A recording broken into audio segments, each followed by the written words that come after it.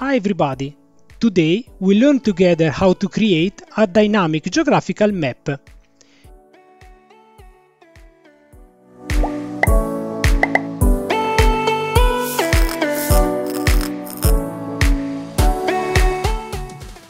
In recent years, printed circuit board manufacturers have made it possible, at increasingly affordable costs, to produce PCBs of different shapes, thicknesses and colors. I thought of using this possibility to draw together a PCB with the shape of my nation, Italy, and to transform it into a dynamic map. Thanks to 20 RGB LEDs, one for each region of Italy, it will be possible to view various information. Given the current period, I have chosen to represent the number of new daily cases of COVID-19, retrieving the information from the official GitHub repository of our civil protection. In the first part of the video, I will show how to make the PCB, while in the second, I will analyze the Arduino sketch to download the data from the internet and to control RGB LEDs. In the description of this video, you can find the link to the GitHub repository where I uploaded all the files to make the project, and also the links to download the software that I will use. First, we need to get a map of Italy. The ideal is to find it already in vector format, but often only bitmap images are available. Since I want to represent individual regions, I choose one that also has their outlines. To prepare the image, I will use two free Windows programs, Paint.net and Inkscape. Let's open the image with Paint.net. We want to create a single PCB.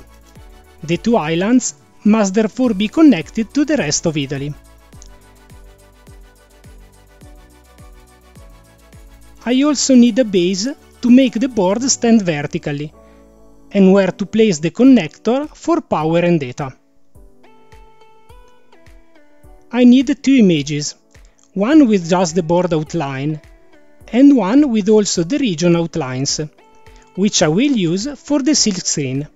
To get the first one, with the eraser tool I then delete all the lines that do not belong to the outline.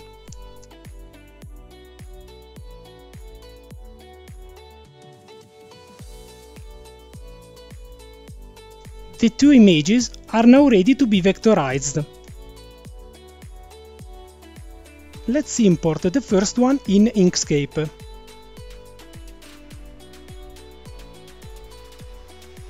Then select Path, Trace Bitmap.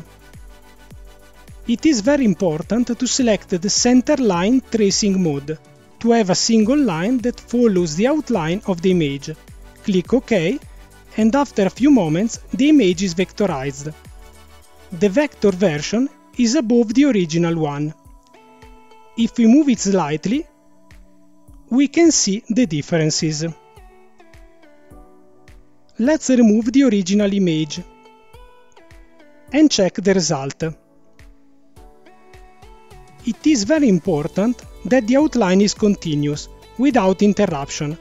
We can fix any defects with the Edit Path tools.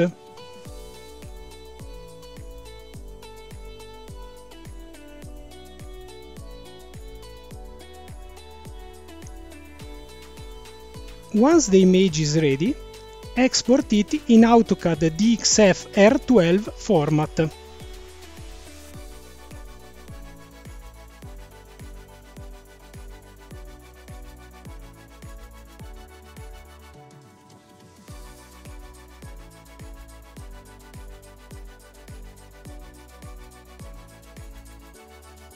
Do the same steps for the second image.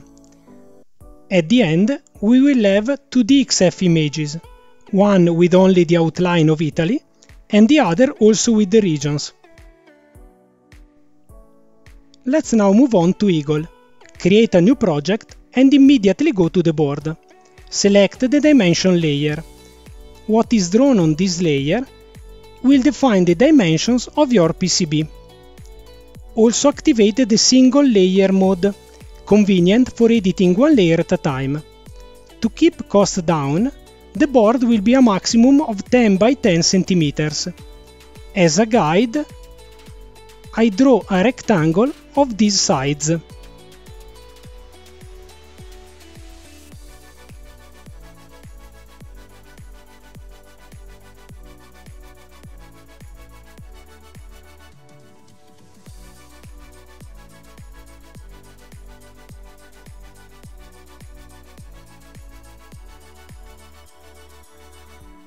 Now we import the image with the outline of Italy.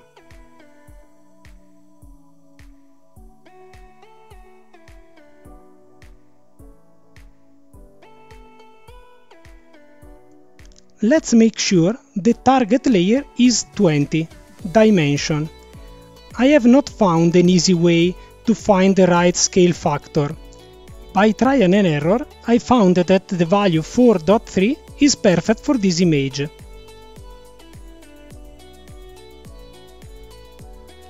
Now the outline of our PCB is ready. We can remove the rectangle around it. Now let's import the silk screen of the regions.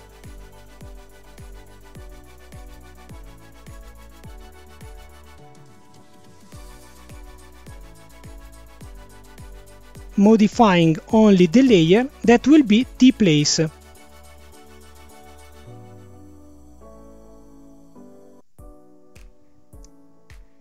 We can change the thickness of the line to make it more visible. Select everything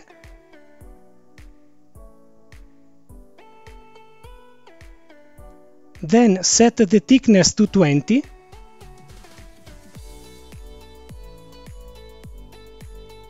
and click on the outline while holding down Ctrl. If we go back to the dimension layer, we can see the final result.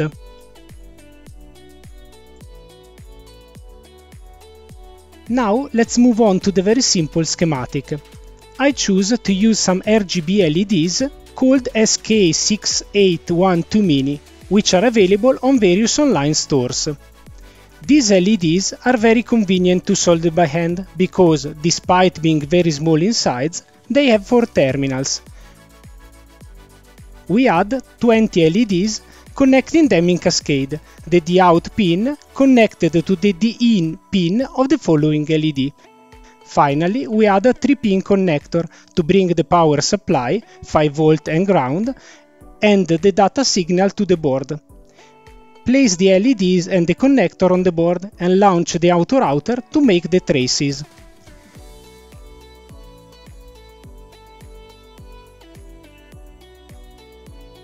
This is the final result, ready to generate the Gerber files to be sent to the service that will make the PCBs.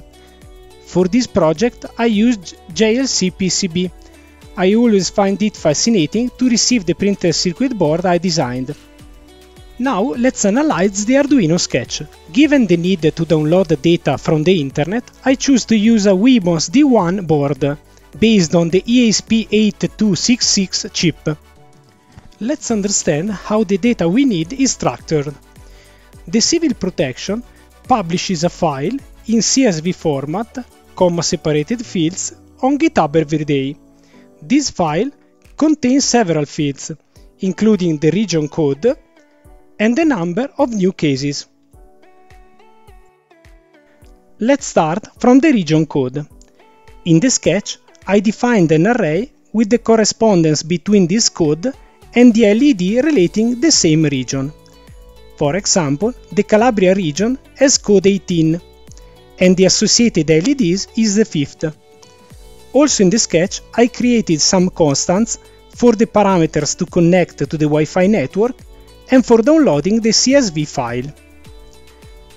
The control of the LEDs is done using Adafruit's excellent NewPixel library.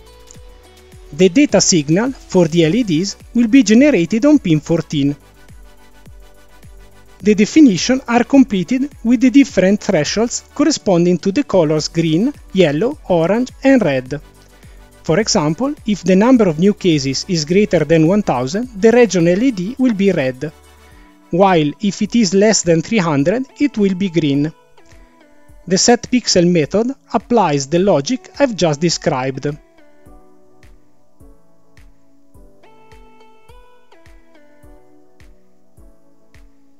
the data is updated with a frequency defined by the update interval constant. In this case, every 600 seconds or 10 minutes. The update math method is responsible for this update. This method connects to GitHub and downloads the file. After discarding the HTTP headers and the first line of the file, which contains the column headers, the remaining lines are divided into the different fields using the strtalk function. As seen, the third field contains the region code, while the 13 the number of new cases. A small complexity lies in the fact that the file contains two values for the Trentino Alto Adige region. The code you see is used to sum the two values. Finally, the setPixelColor method is called, which, as we already understood, updates the color of the LEDs based on values and thresholds. After so many words, let's finally try the project. Power the Wemos board, and after a few seconds, the regions are colored. I hope you enjoyed this project. If you like, subscribe to the channel and activate the notification to not miss the next ones. Thanks for watching and have fun!